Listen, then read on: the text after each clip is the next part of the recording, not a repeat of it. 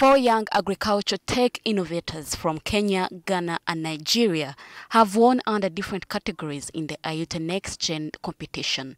They will receive $1.5 million as a catalytic fund and technical support to help improve their innovative solutions for smallholder farmers.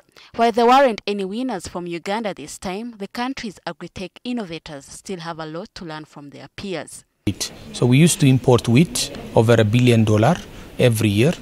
But in the last 4 years, Ethiopia created a cluster of wheat farmers across the country, where an average of 40 to 60 hectares of a neighborhood farmer combined together, and the government supported the supply of seed, fertilizer, crop protection and mechanization service. So the coverage of wheat increased from 2 million hectares to 4 million hectares of land, and where the productivity increased from 2.2 to 3.5 metric ton per hectare.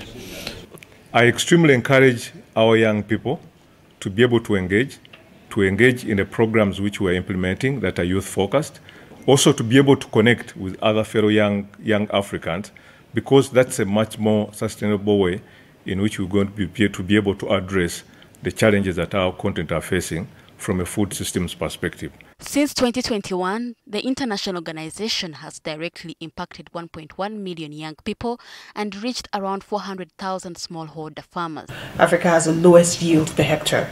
For every farmer that we're able to provide mechanization to, they have a 5x increase in their yield. And so far, through our support of that innovation, we've reached 200,000 smallholder farmers. But that's not just all. We've also been able to catalyze unusual financing through a very unconventional method to young people at the last mile. They can now become tractor owners. Jobs have also been created for young people who are now extension service workers, providing tractor services to farmers at the last mile as well. That we've been around 80 years working with smallholder farmer families, and here on the continent, we've been here 50 years. And we deeply believe and understand, right, what it means to work in smallholder farming systems.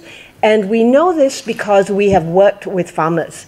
With 50 years of empowering the youth, their key advice is that collaboration is vital for transforming Africa's food systems. Those who didn't win will still gain access to mentorships, networks, and investors to drive sustainable agriculture. Ronah Nahabwe, NTV, Weekend Edition.